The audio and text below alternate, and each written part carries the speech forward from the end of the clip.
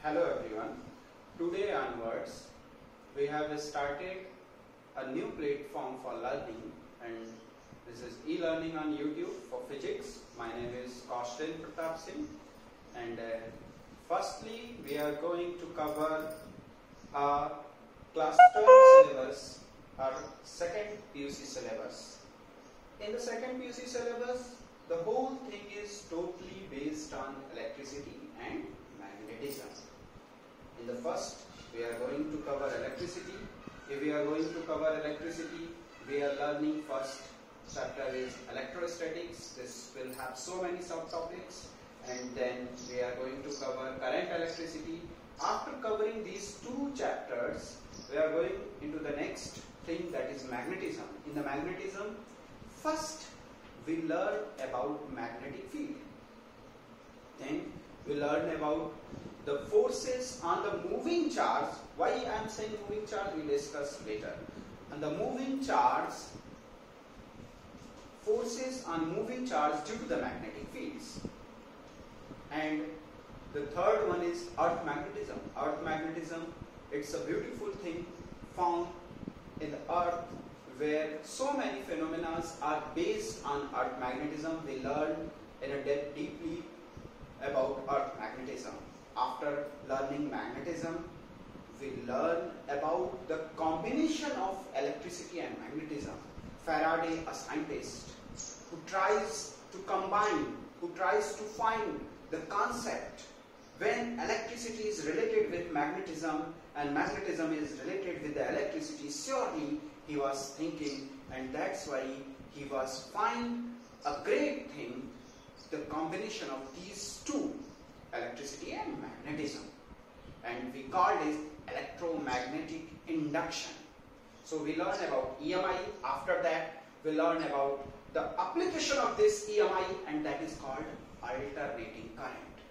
A scientist that is called, the name is Tesla. He was the man behind the electricity of all our home appliances. So we use these fans, mobile phones, televisions, all the electrical appliances.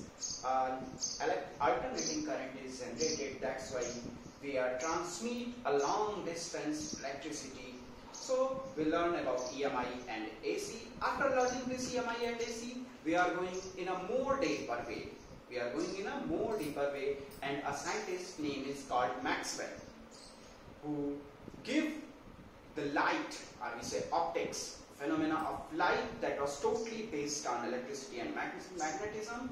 Maxwell gave his famous 4 equations. These 4 equations are deeply related with the electricity and magnetism. So after learning optics, we are going further, atoms, nuclei in the modern physics, where we learned so many good things, and we found how does the electricity and magnetism is also related here. And after that we are coming onto the 20th century, where so many good things are coming and in a cheaper way, and we are using a devices that is called semiconductor.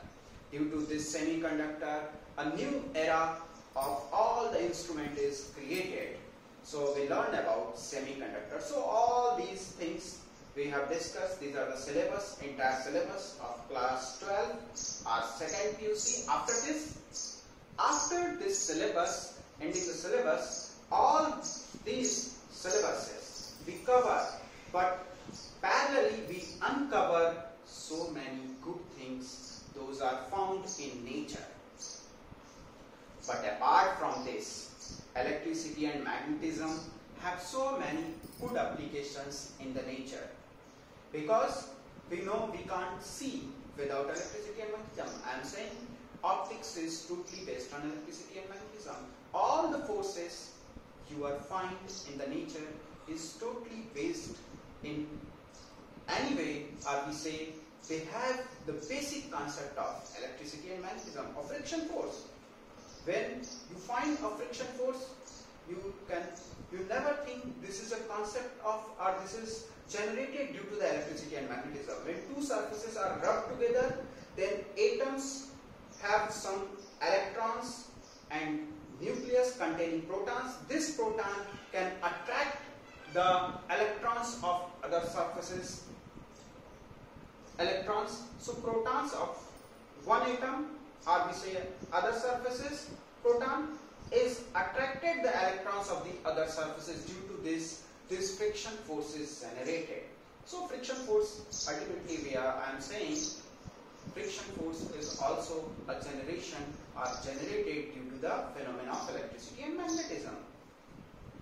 We can think due to the electricity and magnetism, because when I am teaching to you, at that time I am thinking and electrical signals are going in our mind. So this phenomena is also totally based on electricity and magnetism. Our heartbeat is also depends on the causes of electricity and magnetism.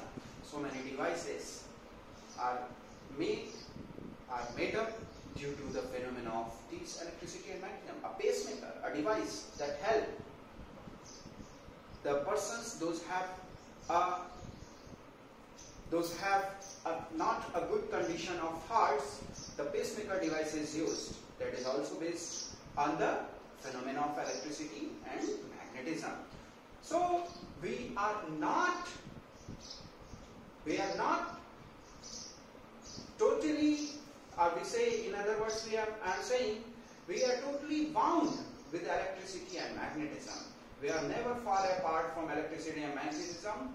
Everywhere you are seeing electricity and magnetism, this whole world is totally fulfilled by the phenomena of electricity and magnetism. That's why we are going to learn about electricity and magnetism. So you must ready to watch our videos on regular interval. So we have first